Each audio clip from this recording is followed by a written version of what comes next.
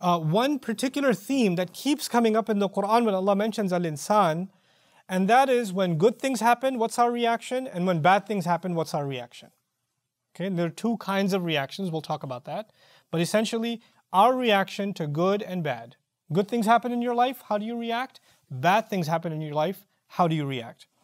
Keep in mind that our weaknesses have already been mentioned. The ones that came with us. Halu' min ajal fi kabad. That's already there. Keeping that in mind, how do most human beings fail when they're tested with good or bad? Because both of those are tests. Allah says, وَإِذَا مَسَّ الْإِنسَانَ الضُّرِّ دعانا لجنبه أو قاعدا أو قائما فلما كشفنا عنه ضره مر كأن لم يدعونا إلى ضر مسه كذلك زين للمسرفين ما كانوا يعملون. When the human being, harm touches the human being, when tough times hit you, when difficulty hits you, when a challenge hits you, Allah says He calls on me lying on His side or sitting up or standing, like no matter what you're doing, Ya Allah, please just relief, Ya Allah, just end this problem, Ya Allah, please make my dad better or make my child better or give me health again, Ya Allah, solve this legal problem, solve this financial problem, solve this health problem, whatever problem it is, you're constantly asking Allah, Ya Allah, I want this, I need this, I need this, I need relief, always. And Allah says, فَلَمَّا كَشَفْنَا عَنْهُ ضُرَّهُ. And as soon as we alleviate that harm that was hitting him, مَرَّ كَأَن لَّمْ يَدْعُونَا إِلَى ضُرٍّ مَسَّهُ. He walks around like he was never hit with any difficulty that was killing him, that was hitting him. He walks around like, hey, you were pretty, I'm fine, I'm good. As if all those du'as, all that humility to Allah disappeared, and so did your relationship and connection with Allah. No need for dua, now I'm good now. I mean, dua is for bad times, not for good times. That's one kind of reaction. وَلَئِنْ أَذَقْنَا الْإِنسَانَ مِنَّا رَحْمَةً ثُمَّ نَزَعْنَاهَا. Another reaction, when we make the human being taste some of our mercy, that comes only from us, some good times, some relief, some happiness, you enjoy it just a little bit, then we take it away. ثُمَّ نَزَعْنَاهَا. Allah is saying that good time that came to you, you're not entitled to it. My health, my money, your money, my house, whatever I have, whatever loved ones I have, the people in my life, the things in my life, and my own being are not my property. Allah gave them out of a mercy only from Him, not because I earned them. And so He pulls back some of what is actually His, not mine. I wasn't entitled to it. But when He does, إِنَّهُ لَيَئُوسٌ كَفُورٌ. He becomes completely void of hope, extremely depressed. Nothing is good in my life. What do you mean good? Why should I be happy? I have no reason to be happy. You know what happened to me? You know what I've been through? And you're constantly focused on the negative. And then, as a result, because you're so depressed and focused on the negative, you can't be grateful. And that's why there's a logical progression. Kafur, extremely ungrateful, in denial that anything good is happening. Don't give me a lecture about how I need to be grateful. I don't want to hear it. وَإِذَا أَنْعَمْنَا عَلَى الْإِنسَانِ أَعْرَضَ وَنَأَى بِجَانِبِهِ. Then another kind of reaction. Allah says when we shower the human being with favor and luxury and comfort, he just starts ignoring us. He just ignored us. وَنَأَى بِجَانِبِهِ. And turns to his side like, this is like, when times are good, man, I made some good investments. It turned out pretty good. No credit to Allah. Allah says, I gave you this, and you don't even turn back to me. You just turn away like it's all you. وَإِذَا مَسَّهُ الشَّرُّ كَانَ يَئُوسًا. And when harm hits him, when tough times come, completely void of all hope. وَإِذَا مَسَّ الْإِنسَانَ ضَرٌّ دَعَى رَبَّهُ مُنِيبًا إِلَيْهِ. When harm comes to him, he starts turning back to God and starts praying to his master. ثُمَّ إِذَا خَوَّلَهُ نِعْمَةً مِّنْهُ نَسِيَ مَا كَانُوا يَدْعُو إِلَيْهِ. And when he wraps him around with luxury and favor, then he forgets everything he was calling to God for, and who he was calling to min qabl. وَجَعَلَ لِلَّهِ أَنْدَادًا. And not only that, he puts other entities besides Allah to compete with. And that doesn't just mean he worships other than Allah. It actually means he starts loving other than Allah, obsessing with other than Allah. All the time that used to go in dua, now it goes to himself or into his pleasures or into something else. Other things took now competitive space with Allah in his heart. That's what it's referring to. لِيُضِلَّ عَنْ سَبِيلِهِ. So not only is he himself misguided, he misguides others from Allah's path. Allah says, قُلْ تَمَتَّعْ بِكُفْرِكَ قَلِيلًا. This is really important to understand. Allah in this ayah is describing essentially a believer. A believer who, when he goes or she goes through hard times, makes dua to Allah. When they make dua to Allah, other people see them making dua to Allah, and what are they inspired to do? Also make dua to Allah. When you see someone in difficulty making dua to Allah, you are inspired to come closer to Allah also. They become a kind of role model for you. When difficulty comes to them and they forget about dua, and they forget about Allah, and they put other, but not difficulty, when Allah gives them good times and they forget about Allah and they completely lose the path of dua and lose humility towards Allah, then not only are they themselves misguided, didn't other people look at them as role models?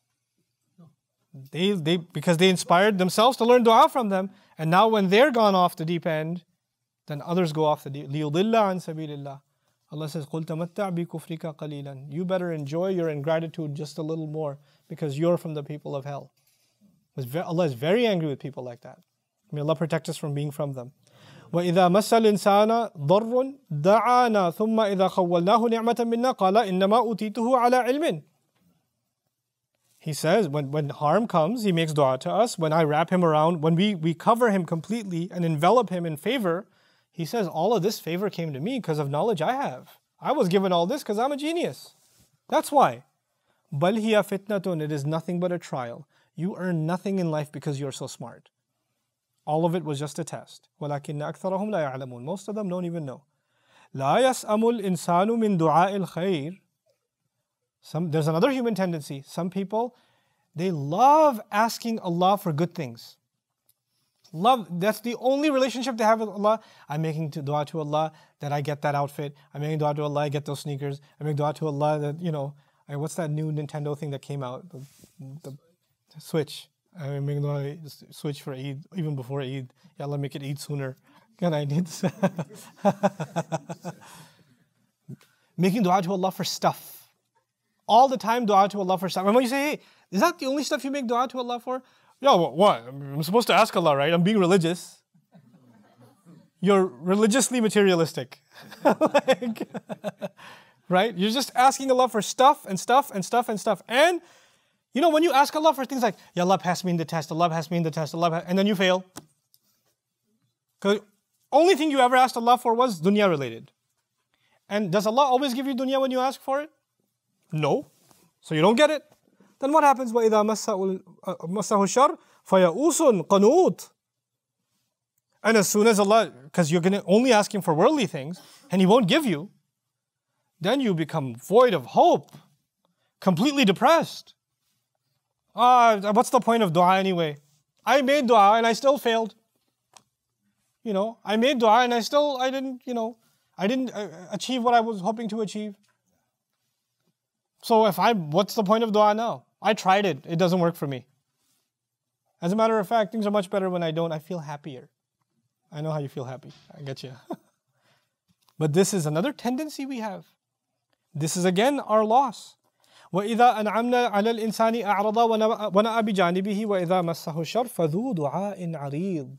Another tendency. He says when we give the human being favor, he ignores, he turns away. Like life is good, who needs God? I've literally met people who've said, I have a good job, I'm healthy, I have a car, I have career, I'm happy with my family, I look good, I feel good, I have good money and whatever. Why do I need religion? Why do I need Him? I have everything I need. Religion is for people who need it. I don't need it. Allah says when I shower him with favor, he ignores me, turns to his side. And then Allah says, وَإِذَا مَسَّهُ الشَّرُّ. And then another kind of person, when harm hits them, فَذُو دُعَاءٍ عَرِيضٍ. Then he makes long, elaborate du'as, non-stop du'as. Now he's put in his place, so he comes back to Allah and starts making dua. Like Allah is describing the hypocrisy of it. This is the kind of person, when good times will come again, what's going to happen again? Well, I needed religion for that time, I can go back to my old state now. فَإِنْ أَعْرَضُوا فَمَا أَرْسَلْنَاكَ عَلَيْهِمْ حَفِيظًا إِنْ عَلَيْكَ إِلَّا الْبَلَاغُ وَإِنَّا إِذَا أَذَقْنَا الْإِنسَانَ مِنَّا رَحْمَةً فَرِحَ بِهَا وَإِنْ تُصِبْهُمْ سَيِّئَةٌ بِمَا قَدَّمَتْ أَيْدِيهِمْ فَإِنَّ الْإِنسَانَ كَفُورٌ. Allah tells His Prophet ﷺ, if they ignore you, turn away from you, we haven't sent you to guard over them or watch over them. Your only job is to communicate a message. And if we make human beings taste any mercy from us, any even little bit, they get overjoyed. Fariha biha. Temporary happiness. And as soon as some calamity hits them because of their own sins, because of what they've done themselves, human beings then just tend to be extremely ungrateful. All the good that Allah has ever given them, forgotten. And of course, this is the tendency that we talked about previously in a previous discussion in Surah Al-Fajr. إِذَا مَبْتَلَاهُ فَأَكْرَمَهُ وَنَعَّمَهُ فَيَقُولُ رَبِّي أَكْرَمَنِ وَقَدْرَ عَلَيْهِ رِزْقَهُ فَيَقُولُ رَبِّي أَهَانًا. That when Allah gives him good, he says, Allah is really good to me. You know why I know Allah has honored me? Look at all the stuff He gave me. Look at all the stuff I have. This is an indication that Allah loves me. And when Allah takes some of those things away, He says, God doesn't love me, man. God hates me. Look at what He put me through. Rabbi Ahanan. You know, some things are taken away from you and you're like, Allah, yeah, I don't know what He has against me. But He just loves putting me through misery. He just loves humiliating me. If this was the attitude of prophets, can you imagine? What would Nuh alayhi salam say about Allah every day for 950 years? Would he say, Rabbi Akraman or Rabbi Ahanan? One of the most noble messengers of Allah is insulted, made fun of, spit on, every day, for generations. If anybody had the right to say, Allah hates me, Allah is just putting me through a hard time, He loves humiliating me, it would have been someone like Nuh alayhi salam. He, Allah Azza wa Jal will describe, was one of Ulul Azmi min al-Rusul, one of the great resolved messengers, one of the most honored messengers. Why is it that your difficulty and mine, that people put us in, or we put ourselves in, is translated into Allah put me in this?